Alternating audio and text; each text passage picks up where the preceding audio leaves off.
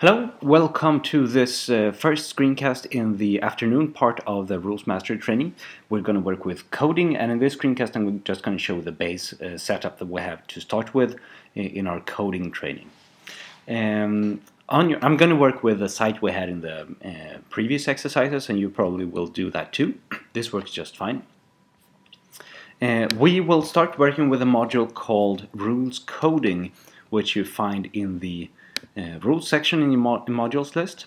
Rules coding. It depends on a few modules, as we will see here. Save configuration.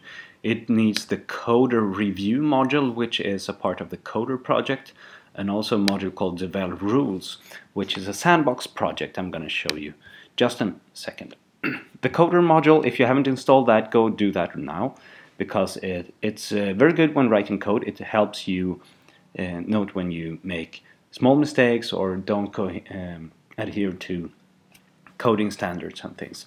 Really good help to make your code better. The develop rules module is a sandbox project I started some time ago. It gives you some development information for rules when working with it on the site. That will be useful during this training. The sandbox module should already be included in the package that you got, but if you're watching this later on or you're not taking part of the course at DrupalCon Denver, then head over to drupal.org/sandbox/itangalo/1483426 and download this sandbox. Yes. That being done, we just hit continue, and there we are. The module is enabled, and this is a very minimal module. You'll start working with this and add your own code to it. It gives you the following. Let's see here: rules coding. Hit this configure link.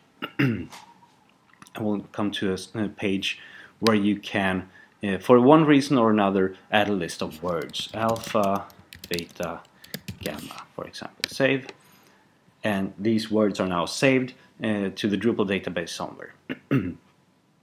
And yeah, we will during this training make these words available to rules, and eventually we'll make it possible to block, for example, block comments that contain any of these words when they're posted.